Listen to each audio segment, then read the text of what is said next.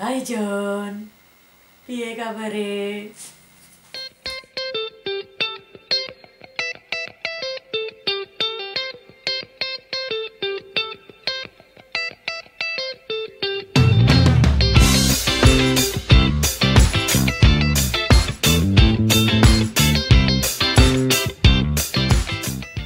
Sebenarnya aku nggak seneng sih bikin video yang ada mukaku gitu, karena mukaku pas-pasan jadi ketok wagu ngono lho ning ngarep kamera, tapi yo piye meneh. Wow. Biasanya iki eneng perkenalan sih kalau misalnya di video-video gitu toh. Maklum YouTuber anyaran. Aku mau ngenalin dulu, namaku itu Ngatini ya. Piye to perasaane wong desa nek pindah ning kutha apa meneh ning luar negeri? Ya ampun, wis gumunan desa. Ngono iso-isone malah tinggal ning luar negeri. Kok karo wong desane dikira wong sugih, padahal ya ora. Makane aja mbok jaluki utangan ya. Tenan, cius. Jadi aku mau cerita pengalaman 7 hari pertama di Swedia. Hari pertama sampai jam 7 pagi. Jam 7 pagi sampai di Bandara Arlanda. Langsung dijemput sama keluarganya Mas Has. Semua keluarganya datang. Begitu aku keluar sama Mas Has, langsung mereka lari-lari dan meluk gitu. Meluk terus cium. Ya ampun, kayak mereka tuh kangen banget gitu sama aku.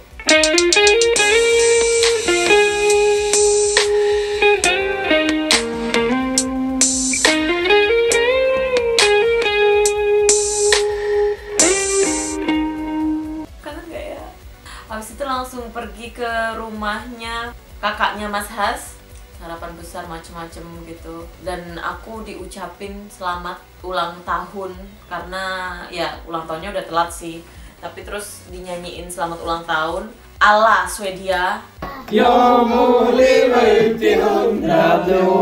Dikelilingin gitu. Ja, vi ska leva, ja, vi ska leva, ja, vi ska leva ut i 100 år. Yang aku nggak tahu sih artinya apa.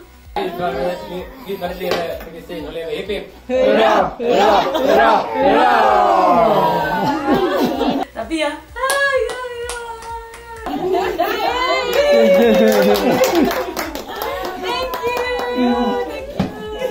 terus habis itu pulang ke rumah. Oh ya, kita bukan di rumah, kita tinggalnya di apartemen.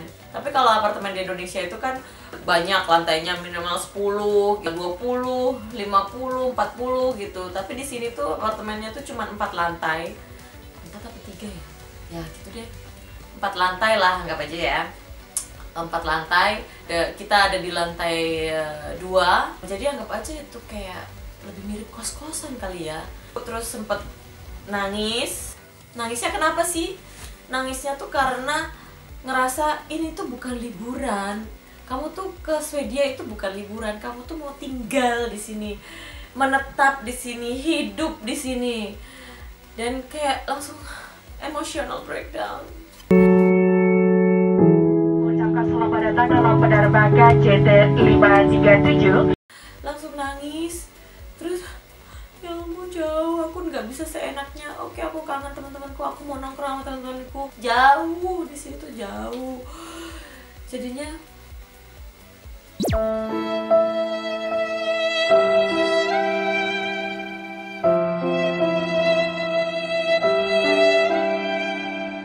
nangis. Kebeng. Malamnya nyobain belanja di supermarket untuk pertama kalinya. Sebelumnya aku sempet dibikinin kartu, mana ya? Kartu transportasi. Jadi ini adalah kartu yang digunakan untuk transportasi selama di Stockholm, yang berlaku untuk di Stockholm aja.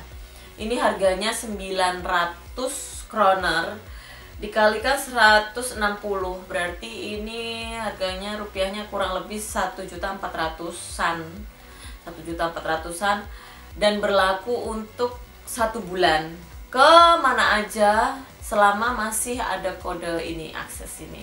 Itu bisa untuk kereta, bisa untuk bis, dan beberapa kapal.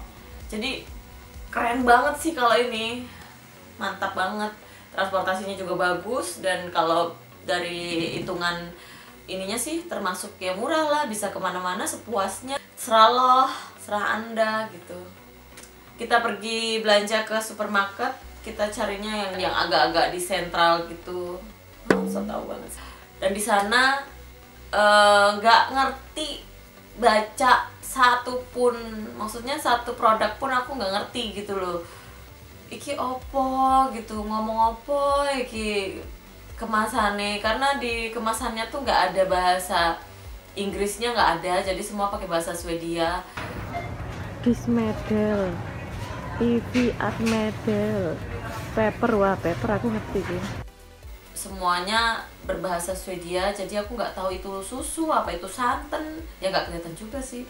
Pokoknya itu ingredientsnya apa nggak ngerti. Wong bahasa Inggris wae orang ngerti, apa menekon bahasa Swedia ya toh.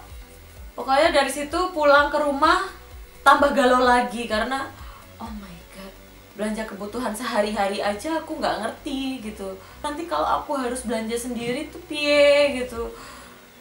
Langsung emotional breakdown lagi, part 2, dan aku nangis sampai tidur. Nggak nangis gitu, nggak, cuman kayak gini tapi netes gitu.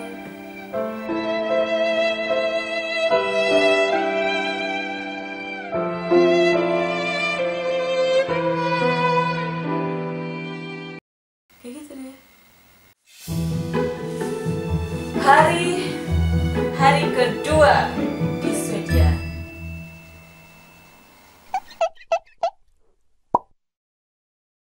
Hari kedua itu nganterin Mas Has ke kantor, ke depan gitu sih.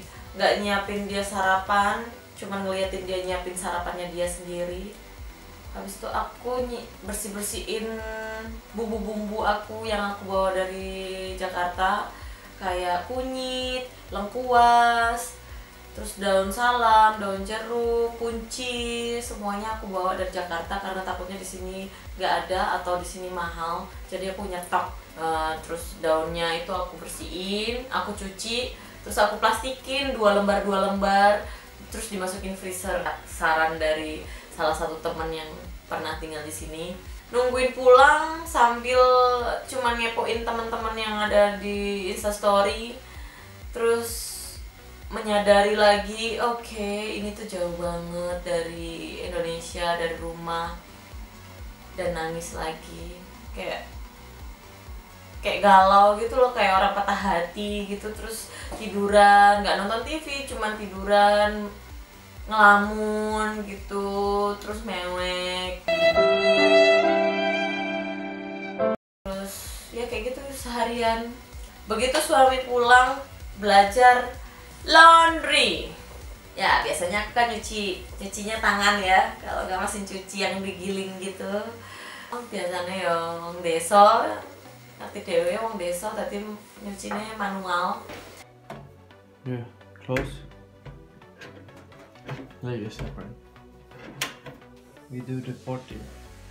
This is the 90 degrees, 60 normal, 60 fast laundry, 40 degrees, 40 minutes. And this one, you need to press it. Start. Di sini harus belajar cara baca label yang ada di baju, yang ada tulisannya. Orang tahu gagas tadi ini. Terus sekarang harus gagas. Ini harus berapa derajat, terus berapa lama nyucinya, itu harus ngeliat dari situ, kalau nggak nanti bajunya rusak. Oh my, mati. Udah selesai laundry, pesen kartu untuk SIM card, karena kartuku yang di Indonesia aku tinggal, takutnya nggak bisa diisi di sini dan aku pengen simpen nomornya. Pesen di sini tuh bukan yang bisa, oke, aku mau beli SIM card di warung gitu, keluar, enggak. Jadinya harus pesan online. Karena aku nggak punya person number atau aku tidak terdaftar di sini, belum terdaftar, jadinya aku nggak bisa pakai namaku. Harus pakai nama dan alamatnya Mas Has. Itu pakai Vimla 15 giga kurang lebih 105, kayaknya tuh 105 kroner gitu. Berarti dirupiahkan 160-an ribu rupiah. Ya udah, terus habis itu sisanya malamnya dihabiskan dengan menangis.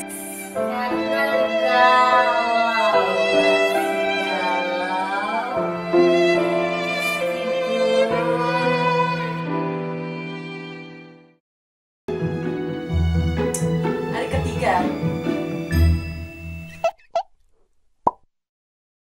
Hari ketiga janjian sama temennya Mas Has. Jadi udah pernah ketemu sama temennya Mas Has. Dia jemput aku, kita jalan-jalan di sekitar kos-kosan ini sama anaknya si Brita, umurnya 6 bulan. Jalan-jalan ke sekitar sini, terus minum kopi. Habis dari itu pulang, nungguin suami datang. Habis itu iseng-iseng buka ke surfing. Ada yang bikin event gitu, ketemuan di taman. Jadi aku coba gabung karena di situ aku lihat ada orang Indonesianya. Sampai di sana ketemu sama hostnya. Dia itu kerja di toko roti, jadi dia bawa roti, bawa kopi juga, ngobrol. Dan ternyata ada 6 peserta yang harusnya datang, tapi ternyata cuman kita yang ada di situ.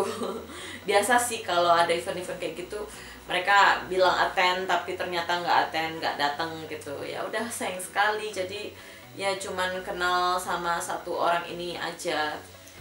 Habis dari situ kita pulang dan kartunya SIM card aku udah datang, namanya yang Vimla itu udah datang. Terus bongkar isinya dan pasang ke handphone. Jadi mulai hari ketiga aku udah punya kartu untuk komunikasi akhirnya.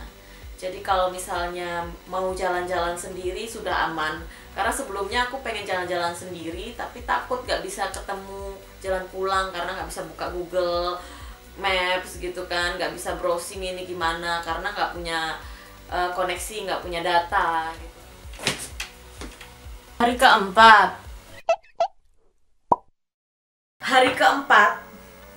Hari keempat itu ngedate sama orang tuanya Mas Has. Terus kita ngedaftarin aku person number. Jadi kita harus datang ke, aduh ya caranya spellingnya, Skateverket piye carane mocone. Whatever. Jadi aku harus datang ke sana untuk ngedaftarin, ditemenin sama bapak ibunya. Terus kita sampai ke Skateverket itu dan ternyata informasinya salah. Menurut kantornya itu bukan di situ tepatnya aku untuk ngedaftarin person number.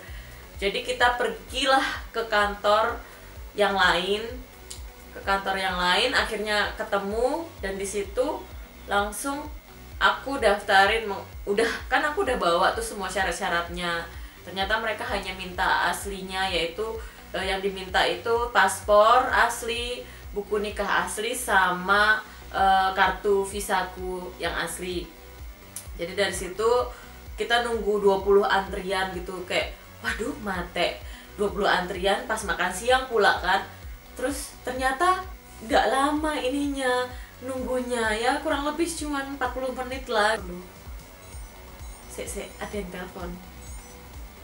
Halo. Oke, lanjut lagi ya. Jadi setelah dari kantor itu kan udah agak telat juga makan siangnya.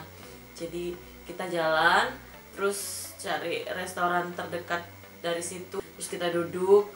Habis itu datang makanannya. Oh my god, porsinya gede banget. Itu kayaknya buat aku tuh kayak itu tuh bisa buat makan pagi, siang, sama malam. Karena habis itu blenger. Sebelum ke rumah Mama and Dad itu kita sempat mampir ke sebuah mall di Täby, namanya Täby Centrum. Di situ Mama and Dad butuh belanja, jadi aku juga nemenin belanja grocery gitu, kebutuhan harian. Nah baru dari situ kita ke rumahnya Mama and Dad, ngobrol-ngobrol gitu sambil ngopi. Udah agak sore, pulang ke rumah dianterin. Terus ketemu sama Mas Has di jalan dan dia baru aja pulang gitu. Habis itu udah deh, hari kelima yang bagian aku ini. Hari kelima itu aku pergi sama Charlotte. Jadi aku pergi lagi sama temannya Mas Has. Itu dia dari pagi. Dari pagi aku nyobain untuk naik kereta pertama kali, naik train pertama kali, tapi kita ketemuannya di stasiun.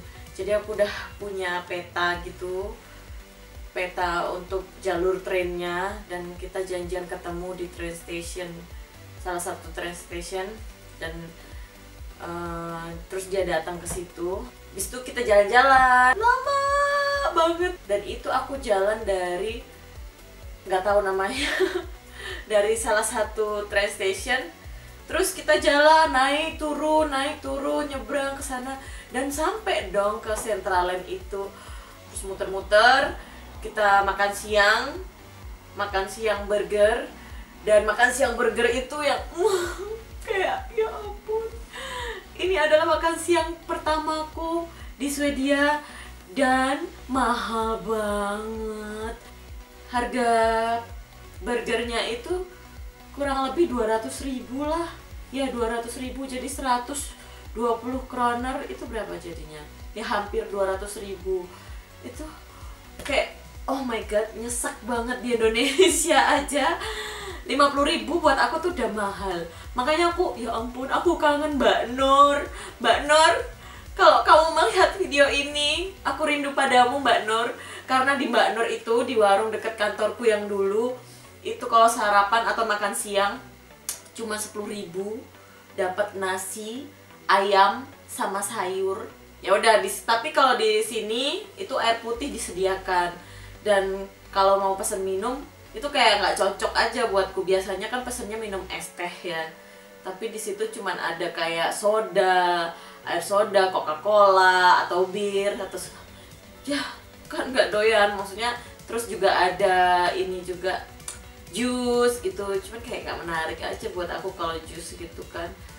Dan porsinya juga udah besar, kalau ditambahin minuman manis gitu kayaknya blenger. Ya wes, terus aku ini untungnya di sana tuh air putih gratis, jadinya ya udah kalau pesen makan nggak usah pesen minum karena air putih tinggal ngambil gitu. Habis dari makan kita jalan-jalan lagi, pokoknya jalan terus minum kopi, terus duduk di pinggir sungai, bukan sungai sih, di pinggir kali, bukan kali juga sih, di pinggir air deh gitu. Jadi di pinggir perairan gitu yang banyak kapal-kapal turis atau kapal transportasi lokal. Jadi kita minum sambil ngobrol di situ, duduk. Ya asik sih. Untungnya agak panas, jadinya nggak terlalu kedinginan. Ya walaupun dingin juga sih. Gimana ya, duduk-duduk di situ kayaknya enak gitu sambil ngobrol, minum kopi. Tapi kademen John, ya Allah. Piye sih? Habis dari minum kopi di pinggir kali tadi,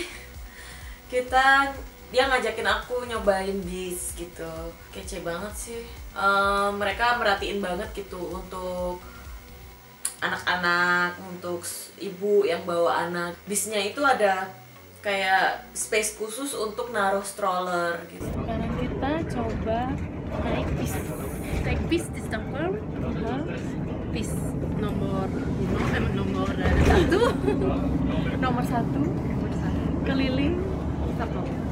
Ya, really keliling Stockholm. Dari Hartoyet ke Beginilah. Ya. Aku nggak bisa ngomong.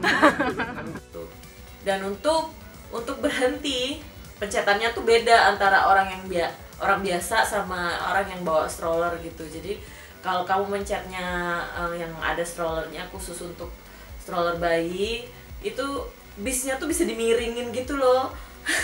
Gumun. Dasar wong desa gubunan. Jadi bisnya tuh bisa diiring kayak ngono loh. Keren banget ya. Ya ampun, keren banget. Sangat futuristik, sangat modern gitu loh. Biasanya numpak bis ya melompat ngono lah, bayangno nek misale bawa kereta bayi apa ya iso ngono melompat. Jadi bisnya itu tadinya nggak sejajar sama jalan, jadi terus dimiringin gitu supaya sejajar sama jalan dan gampang untuk dorong kereta bayinya gitu. Menurut aku itu kayak keren aja gitu. Ya boh ya menurutmu? Pulang jalan sama Charlotte itu aku masak ayam. Untuk pertama kalinya masakan Indonesia di sini. Karena sebelumnya masih kayak cek ombak dulu, terus ngelihat kebiasaannya Mas Has kayak apa, dia bikin, bahkan dia masih bikin makan siangnya dia sendiri. Habis itu udah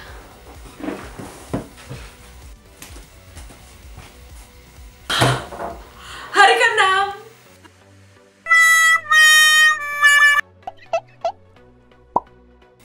Apa sih, aneh banget sih kayaknya.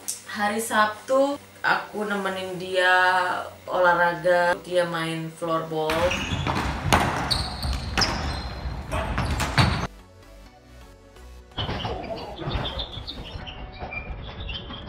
Jadi kita pergi ke tempat ke kampusnya dia dulu, KTH. Aduh, Inggrisnya pas-pasan ya.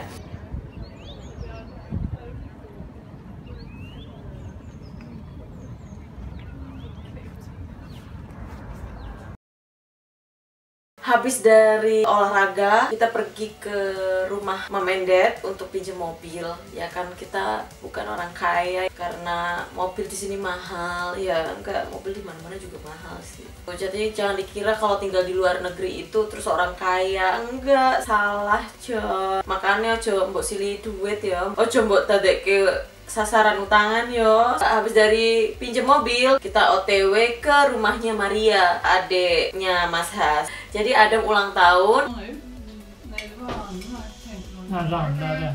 Maria.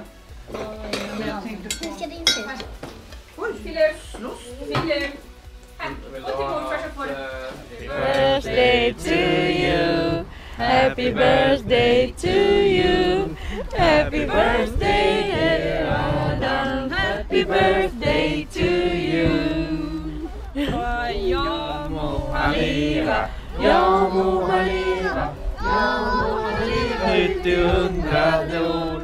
Jag visst ska han leva, jag visst ska han leva, jag visst ska han leva ut till 100 år. Frifallet lever för Adam, han lever hipp hipp. Hurra, hurra, hurra, hurra! Grattis Adam! Gratis, gratis Adam. Gratis. Habis itu dia gak sabar untuk buka kadonya.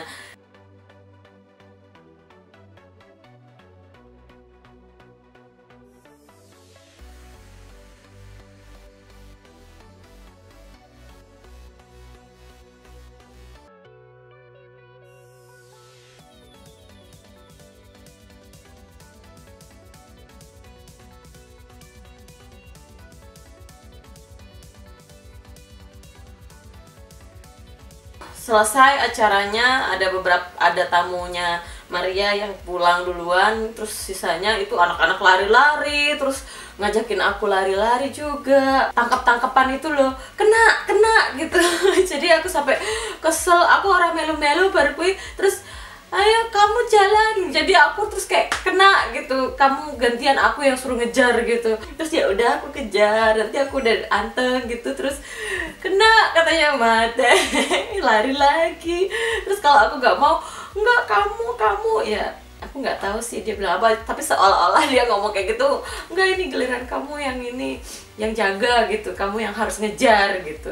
Ya udah aku kejar gitu, dan kita di sana agak lama.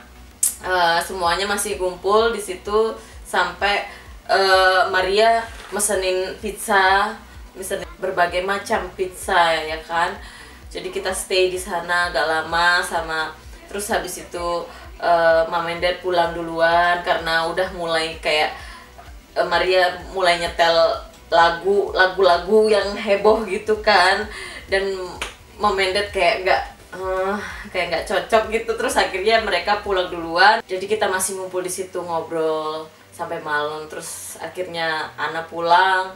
Habis itu Adam dan Felicia, anaknya Maria, udah mulai ngantuk. Akhirnya kita juga ikut pulang. Hari ke-7.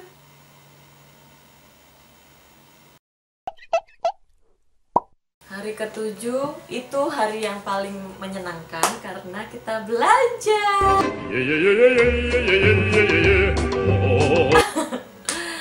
Belanja.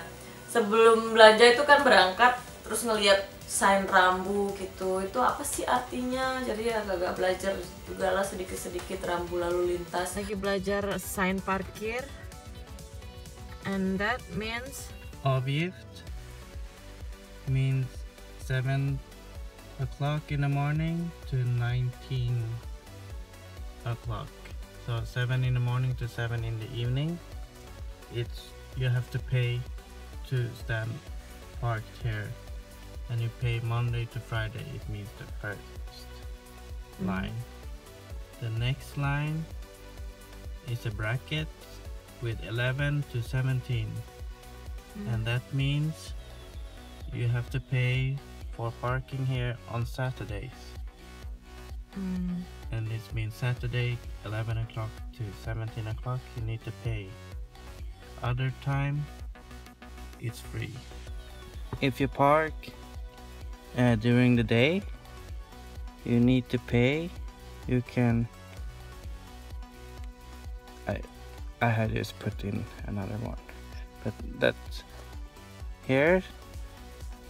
You need to fill in which area. Well, it's tax, and on the sign it say taxa 4.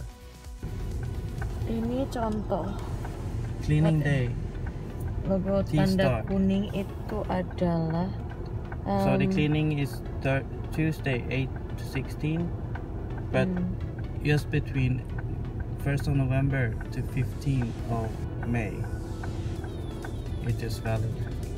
The other Tuesday between June and October, we don't have any cleaning day. gak mudeng guys. Yaudah. Kita belanja ke IKEA, yeay! Jadi kalau belanja aja seneng. Cari lemari sih buat aku karena aku kan nggak punya lemari ya di sini. Habis itu kita belanja selain nyari lemari, kita juga belanja apa kebutuhan-kebutuhan. Belanja pernak-pernik. Ayo, siapa yang seneng pernak-pernik? Kamu ya, kamu. Dan di sini aku bisa naruh karpet di dapur. Maka aku beli karpet di dapur untuk dapur. Ya udah dari situ terus datanglah waktu yang paling ditunggu-tunggu satu lagi, yaitu membeli kamera baru. Evil face.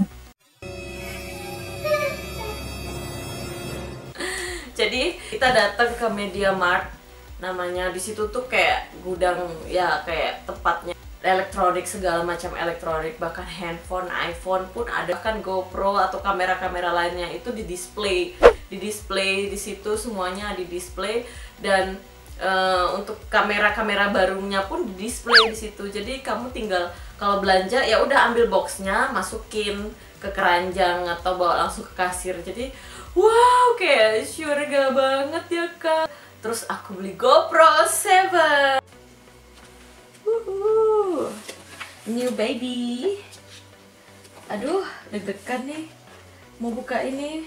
Yang katanya adalah gimbal killer. Jadi aku pengen lihat gimana sih, karena aku kan termasuk orang malu ya. Kalau aku pengen bikin video jalan-jalan di sini, cuman aku malu kalau bawa kamera besar gitu. Jadi aku pengen oke, GoPro kayaknya yang paling pas. Tapi sebelumnya aku selalu gagal bikin video yang bagus kalau pakai GoPro. Nah, dengan GoPro 7 ini yang katanya gimbal killer, yang katanya stabilisernya oke banget, aku pengen nyoba. Semoga aja nggak goyang ya, dan hasilnya bagus. Nanti ditunggu aku jalan-jalan mau pakai GoPro aja gitu. Jadi habis dari belanja itu kita pulang, dan begitulah akhir dari cerita 7 hari pertamaku di Swedia.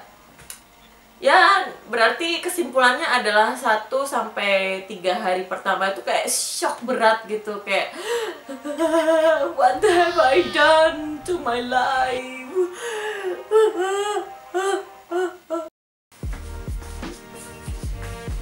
Halo, aku mau pergi. Jadi begitulah 7 hariku di Swedia, di Stockholm, tepatnya di kota Stockholm. Kalau misalnya kira-kira menarik gak sih video kayak gini gitu kan, saya ceritanya mau mencoba jadi YouTuber gitu ya kan.